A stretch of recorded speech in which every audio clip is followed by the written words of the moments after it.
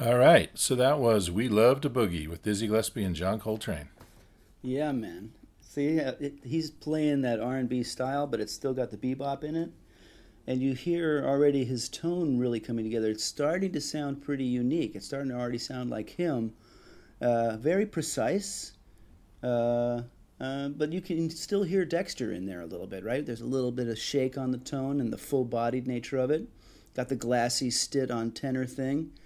And it's already departing from everybody's other idol, which is Lester Young, where they're kind of already doing more Bird's take on Lester than Lester himself, even though Lester's the giant.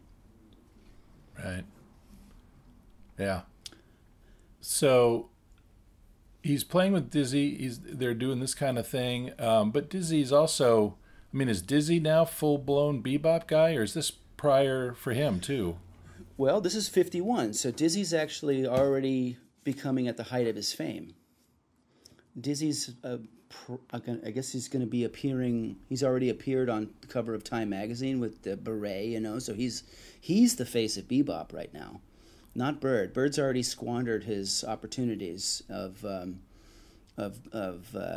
being the poster child for the music. He's just too wild. He's too hard to pin down. So Dizzy's the man. And Dizzy's a great entertainer, right? Right, and he dances on stage, and he's an entertainer. There's singing.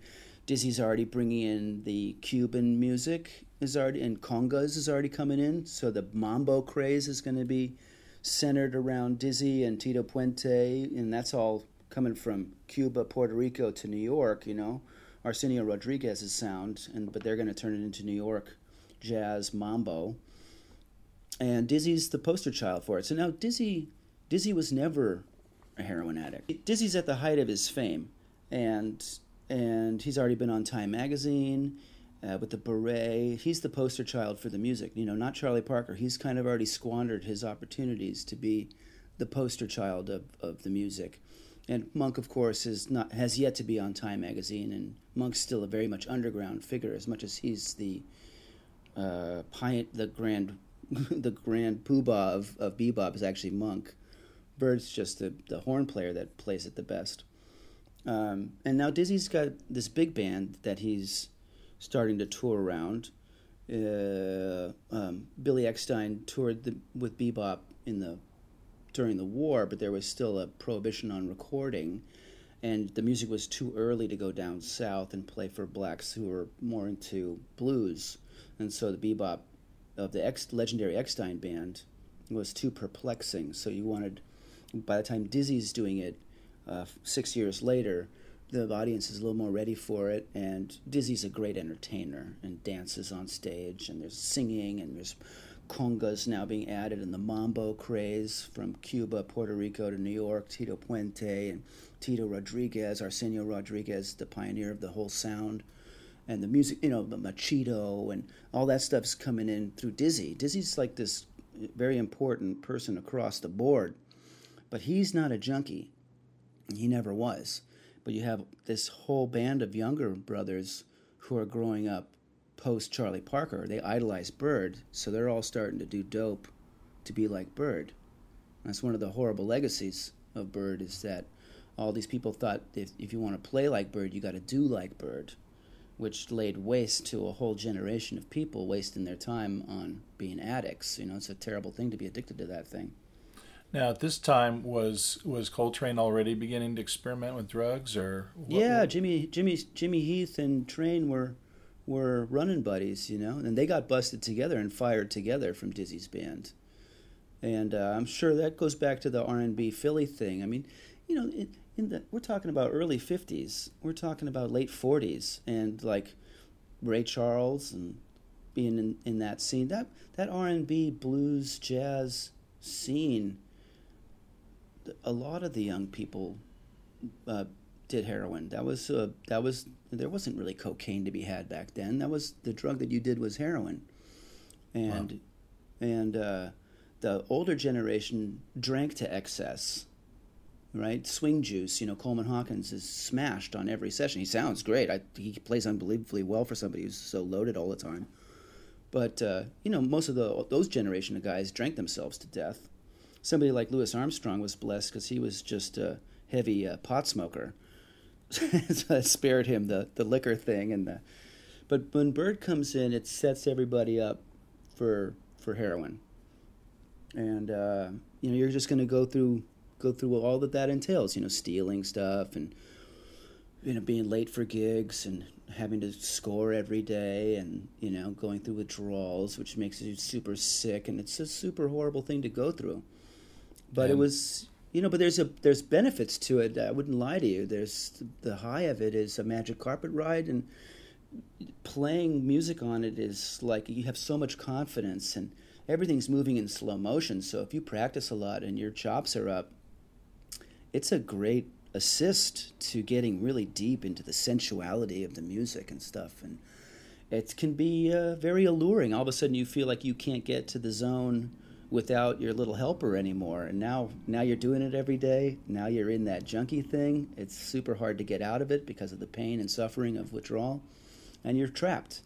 And that happened to a lot of guys. And so Dizzy walked in on Jimmy and Train shooting up, probably for the 100th time or whatever you want to call it, and busted them with needles out of their arms, and they got fired right there.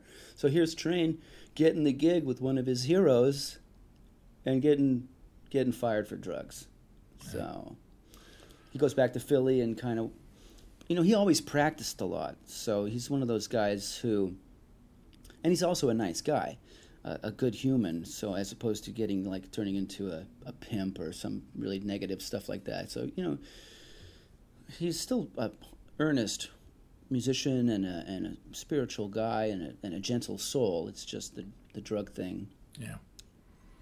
Yeah, well, we'll probably we'll hear more about it as we go along, because it's part of the legend, the story of his transformation and getting clean and all that. Yeah, he gets the gig with Johnny Hodges in '54, and Johnny Hodges is one of his idols. Remember in the interview when they ask him who his favorite saxophone player is, he says all of them, and he probably means it. He probably studies everybody, and they're all family with him, and he's not going to pick and choose. He doesn't say anything about Bird, and very notably, it's a very, very obvious glossing over of the main man here, Bird.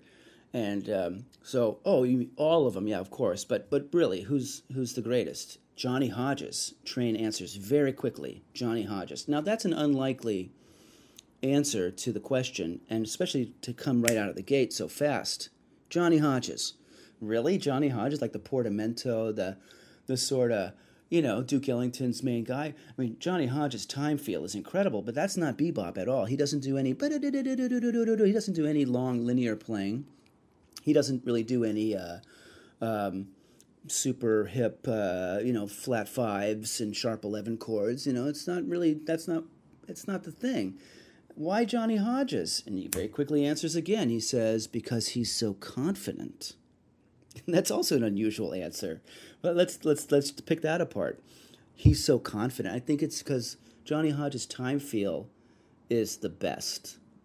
Like that whole band, Duke's whole band is incredible. Like those brothers all have the best time feel. That music swings so hard it hurts. They play quiet and it swings like crazy, and then everybody's sounding great. The band's swinging like crazy. And then Johnny Hodges comes in, and it's just like even next level. It's like a vacuum seal of time field. You're perfect, It's Johnny Hodges. He's so confident. Yeah, when he comes in, it's just like it's suddenly his band, right? Yeah. How does he do that? Yeah. And he doesn't really get into the gears of the music with eighth notes. He's not right with the drummer. Really working the eighth notes. He does it by, what? That's amazing. And he does it with his vibrato and stuff, too. It's incredible. And he's like, when he plays the blues, it's just putting on a sermon. Now, one of the things, that as we go in deeper through all the recordings and everything, Coltrane, we know the sheets of sound, we know the brilliant, blistering, inventive solos, but he also had a very romantic, sentimental side that we hear in those ballads. Right. Is he getting something from Johnny Hodges? Absolutely. That's right. Because when Bird plays ballads, Bird tips his hat to that side of it, but Bird right away starts playing 30-second notes on ballads, you know? Yeah. Yeah. And Coltrane, when he plays ballads, he can do that too, but he backs off, and he's playing in the upper register on the tenor, which especially on ballads is where it's most noticeable. It's called, I call it palm key singing, because on the tenor saxophone, to play those higher notes that you would sing the song on alto saxophone, you have to play them with the palm keys. They're on the top of the horn, not altissimo, but on the top of the horn where the palm keys are. And part of palm key singing is aerating the tenor saxophone or aerating the alto. So if you're playing, what do you mean by that? Well, Aerating. that's what flute players do. In order to make the note in tune, you have to aerate, which is when you finger the note, you lift up one of the keys that helps it sing better. It makes it not so stuffy. How does that sound? So when you aerate a certain note on saxophone, like if you played concert C in the middle of the horn, first it's like one of the first notes with the octave key on. You play that concert C, they call it D on the horn. It's stuffy. But if you aerate it with the C palm key, concert C palm key, you but just by so you're holding that note down and you're aerating it by raising up that palm key. It makes the air flow through the horn better. And Okay, it's called aerating, right? And so it helps it sing better. It sounds more like a singer singing. So when Coltrane plays the palm keys, it's part of that aerating kind of sound. He also does these very detailed ornaments. So the way the notes are ornamented has a kind of ghostly quality to it. It's subtle, and you don't realize that he's putting so much attention to that. That's actually where the focus is at. Wow. Now, never having played the saxophone, I've learned something new today, which is aerating. Yeah. aerating and the use of those buttons. I mean, you just kind of assume that you got to hold that button down and blow to get that note. But you're saying there's ways to slur and to subtly shift pitches and things by how much aerating you give a right. Well, note. There's really common uses of it that we've all heard, like in early rock and roll, R&B, tenor saxophone playing, which is pretty famous. They do that one note thing all over and over again. Da da da da da da da da da da. That's like it's more of a rhythmic thing. They're aerating. Yeah. They're aerating when they do that. You're playing concert B flat on tenor saxophone. They call it C on the tenor. I don't know why, but it's concert B flat. The music's all in B flat on that early rock and roll stuff. Because when you hold down low B flat, you can play bop. You can play the low note, or you can play it just very easily with your mouth. You can play it up an octave, and then with your index finger on your left hand, you just go up and down on what would be B flat. Ooh-wah, ooh-wah, ooh-wah, ooh-wah, ooh-wah. Another word for it is false fingering, which somebody like Mike Brecker uses a lot. Train uses it a lot later on too, where you're splitting the fifths and the octave partials on purpose in your mouth, and you're creating false fingerings. You guys, string players do false fingerings, imitating horn players, where you play oot-dat, oot-dat, oot-dat, oot-dat. That's a classic Chuck Berry lick. Right. B.B. King does it too. You play, let's say you're playing A on the E string on the guitar, on the high E string, you're playing A, and then you play A. You can bend up to A, or you can slide up to A on the B string. Ooh ah ooh ah ooh ah ooh ooh ah. Right, and those you can go bado bado bado bado bado bada bada. Those are false fingerings, and that's the same thing conceptually as what you're doing on saxophone. Lester Young was the master of it. That's actually where they got a lot of false fingerings from. Originally, was from Prez. So because I would have always assumed that those things were all being done with the mouth, and not so much. It's a combination. Yeah, it's a combo. Right. It's totally a combo. Yeah. Cool. Okay. But he gets now. The important thing to remember with Johnny Hodge, he gets the gig with one of his teen idols again. Dizzy Gillespie. Now he's got the gig. Gets fired from Dizzy's band for drugs. Now he gets the gig with Johnny Hodges, his other idol. 3 years later in '54. So things are looking up for him. Gets fired again because Johnny Hodges isn't a junkie. So Train's late to the gig, showing up dirty, not washed, wearing a wrinkled. Now Bird can pull this off because Bird's a genius, right? Bird would show up in a dirty suit, Right. But Coltrane's just a working musician at this point. Yeah, he's not famous, and he's not the fountainhead of the whole thing. He's just Coltrane. He's nobody. So here he is doing the Bird routine. No, I'm not having it. You're fired. Wow. He gets fired from Johnny Hodges yet again. Mm-hmm. So goes back and works on the music again in Philly, and So from this point, how does he end up playing with Miles Davis? I mean, how does that happen? I think Sonny Rollins. I think Sonny Rollins was interested in going on his own, and Sonny Rollins. So Miles is clean. He cleans up in '53, I think. So by the time he makes that album with Horace Silver, where they play Old Devil Moon, it got Blue Haze. I think they got it's one of maybe the more famous versions of that album. Miles is straight. And you can really hear it in his playing. It's like, Miles felt pretty injured by his experiences in the United States. When he went to France, he got a reprieve from the racism and the lack of respect here, and fell in love with a woman, and the whole thing kind of fell back on itself. He ended up back in the States feeling sorry for himself and going back into the drugs bullshit. And when he got clean this time, now he wanted to make his mark. 54, you can really hear it on that album, Blue Haze, I think they repackaged it as. And but Sonny Rollins is moving on. Probably Stitt was as unreliable as anybody could imagine, because he was a junkie and probably had his own possibilities of his own career. And Miles wasn't really wasn't preordained yet that Miles was going to be the great Miles. This was a comeback album for him, and he's got his band in place with PC.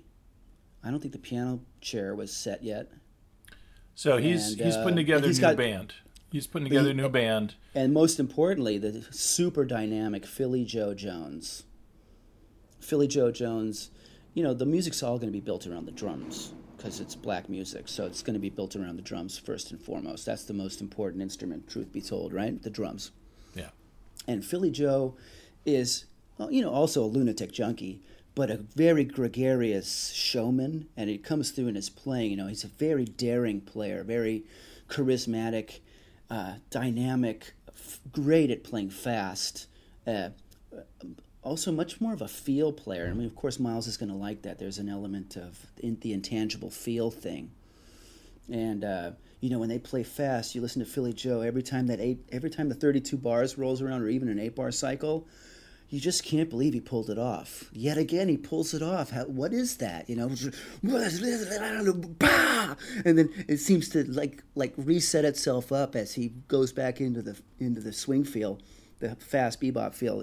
Really, Philly Joe Jones is an incredible, dynamic, unique individual that really elevates the whole band.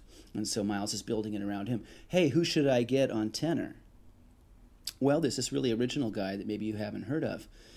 People in Philly love him. His name's Coltrane.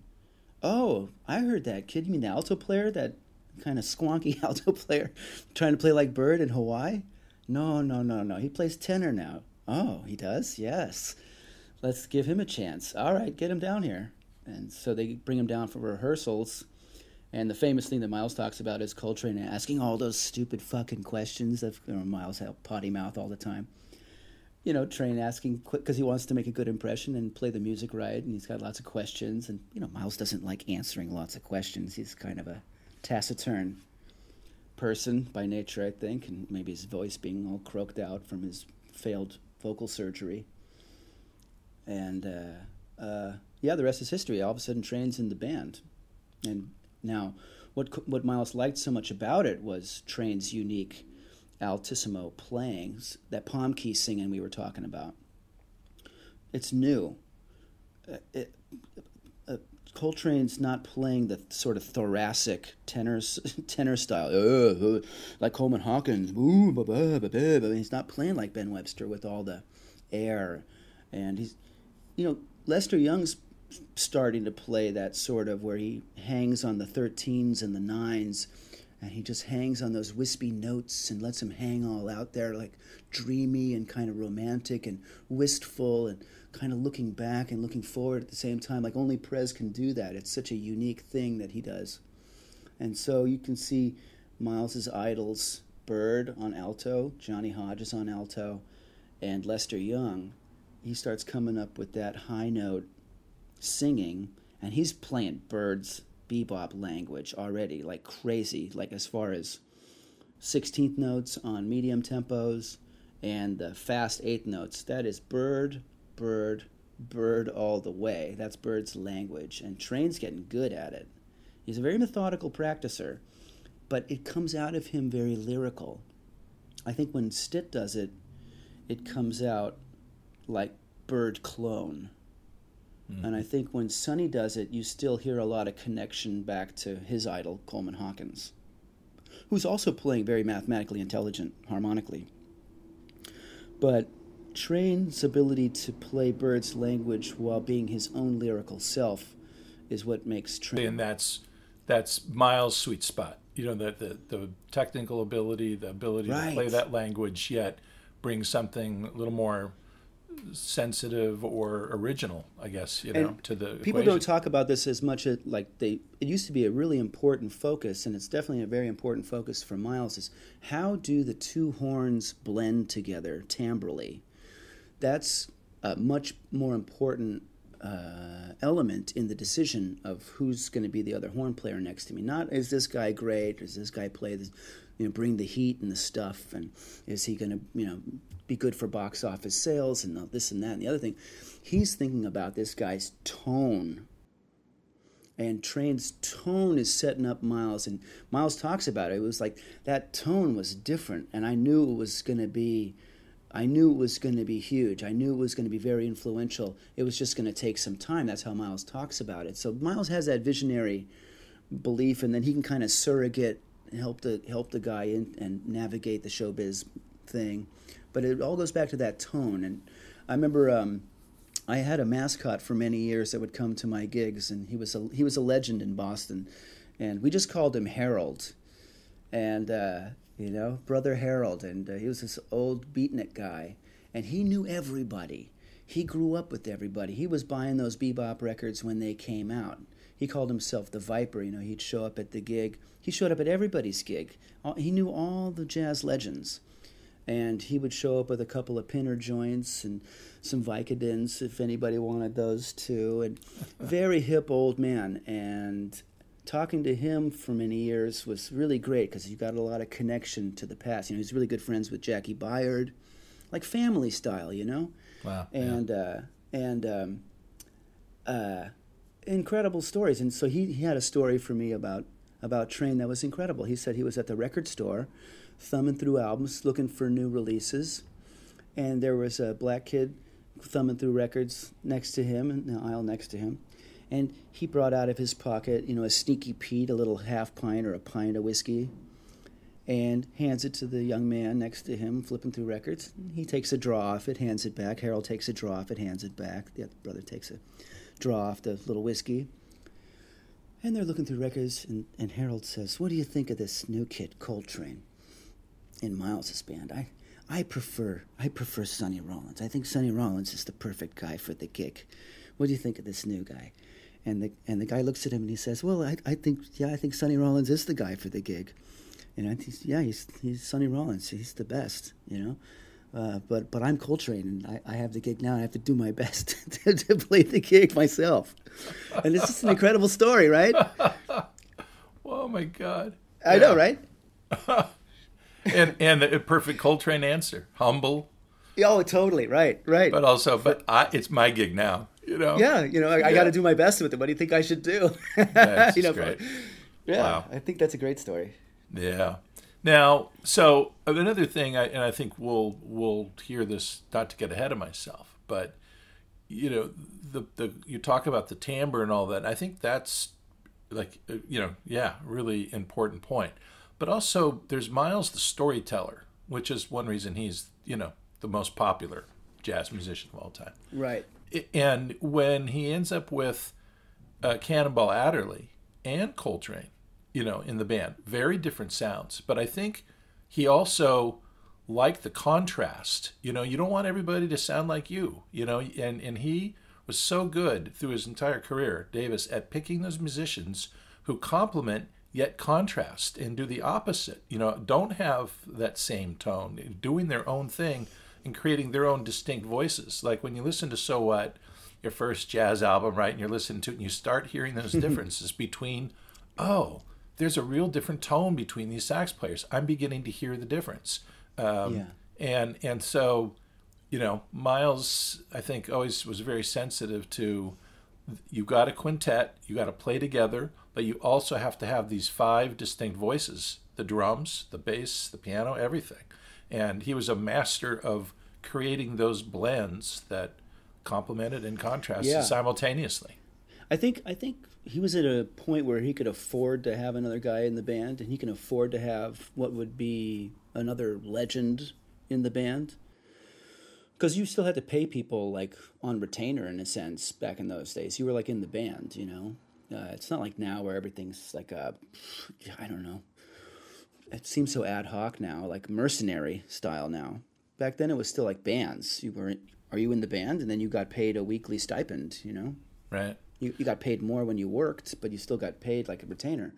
And I think Miles wanted to bring in Cannonball because Bird was freshly deceased.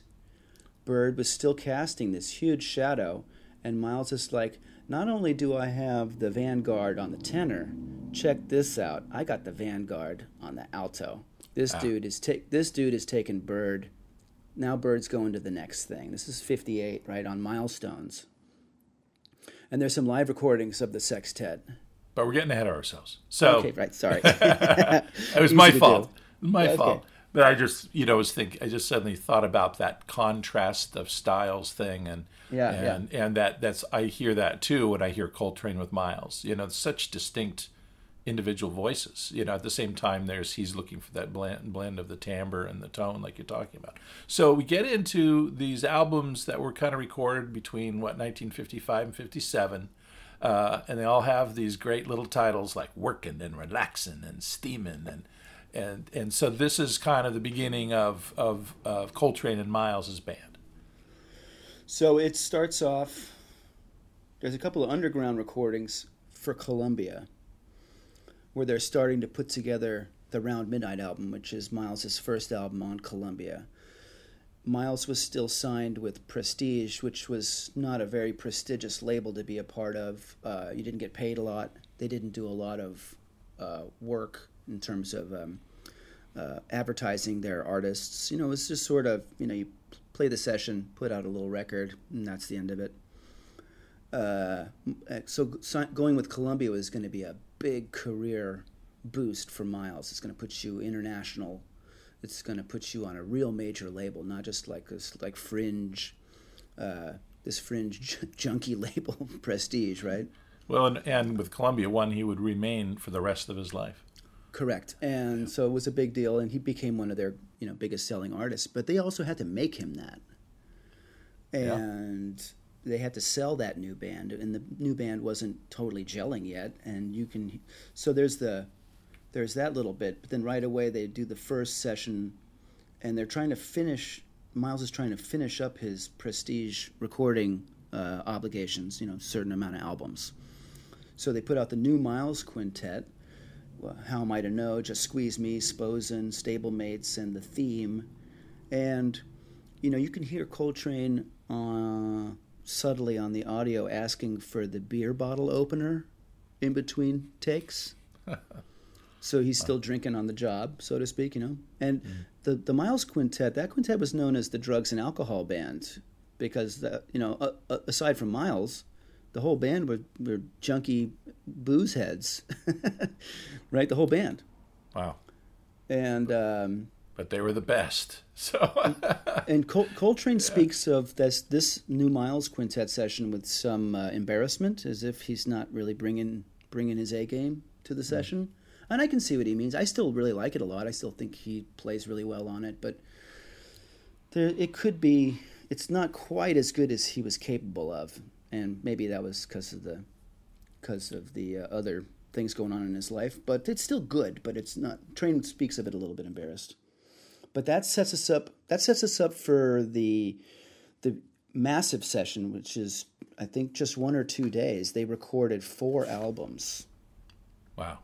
And they named all the albums the same thing, which was Workin', Relaxin', Cookin', and Steamin'. Those were all recorded May 11th, 1956. How about that? And then they finish up the session in October 56 with a few more tunes, and that's 4 massive albums. And that sets up our Okay. So let's get into a couple of these cuts from these early Prestige recordings with John Coltrane and Miles Davis. And first up, we've got a famous song, Salt Peanuts, off of Steamin'. Give us just a little bit about Salt Peanuts. Well, Salt Peanuts is a whimsical composition by Dizzy Gillespie. It's kind of a whimsical vocal number. Salt Peanuts, Salt Peanuts. The reason why I picked it, though, is it really exemplifies Coltrane being able to kick some ass at high tempo. All right. And so it's Bird and Dizzy's language, F rhythm changes, and Train is gonna just kick your ass. All right. Well, let's give a listen to Salt Peanuts with the Miles Davis Quintet featuring John Coltrane.